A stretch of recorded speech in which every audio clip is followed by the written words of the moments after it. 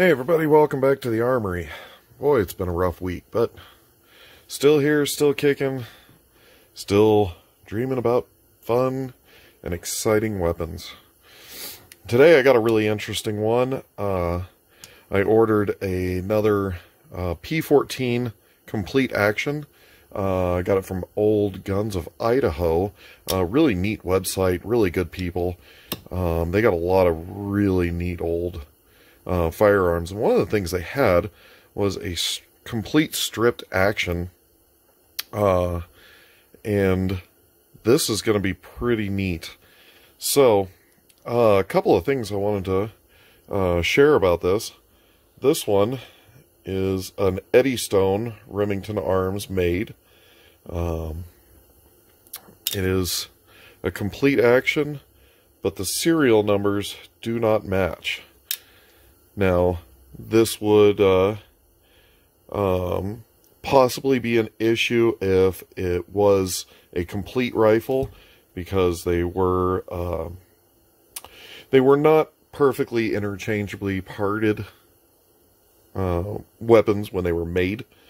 So you had to be careful of manufacturers and whatnot.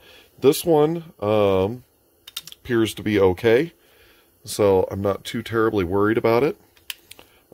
These are built and designed basically like a Mauser 98 action, with a bunch of differences, but the base action is very, very similar to a Mauser 98 action. This one was actually listed as a drill and parade rifle at one point, and honestly, I'm not entirely sure that's correct. Now, with my other drill and parade rifle, it was stamped up here on the large shank of the receiver, DP, as well as on the bolt, and on a bunch of the other miscellaneous metal parts, which aren't included in this. But what I'm seeing is no stamps except for on the extractor. The extractor is labeled DP, but that's the only part on this that is labeled that way. So I'm not entirely convinced this is an actual drill and parade action. So is what it is. It's a good action. It will suit my purpose for what I need to do. And the other interesting thing, I'm not sure if this is going to pick it up very well, but this has the square threads similar to a 1903 Springfield. As you can see, here's a 1903 receiver, and it's got square threads. And I was kind of a little shocked by that. I have never seen this before the 03 Springfield. And sure enough, on the pattern 14, it's got the same square threads. I wonder, and I would almost assume, the model 1917 is probably the same with the square threads. And that also made me wonder about this mystery barrel that I have that has square threads, but the end of it is not finished like an 03 Springfield barrel would be. But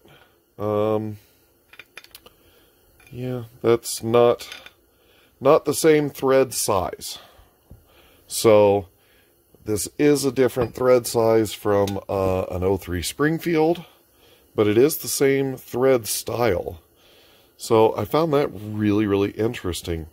Other than that, safety is there, and the safety is functional on this action.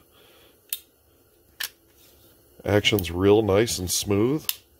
It's got the rear sight on it, so it was not modified.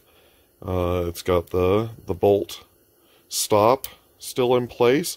This is a pretty complete action, and I'm pretty happy that I found it.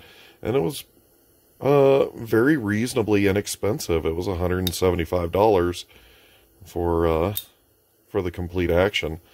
So yeah, pattern 14. So when we get to these rifles, this will be a great platform for a nice heavy barrel rifle in 303 British. So there you go, guys. A little bit of knowledge for the P14, and it's a really good action if you're looking to build a nice rifle or whatnot. These are out there. Don't cut up originals. Go ahead and just start from scratch, build your own rifle.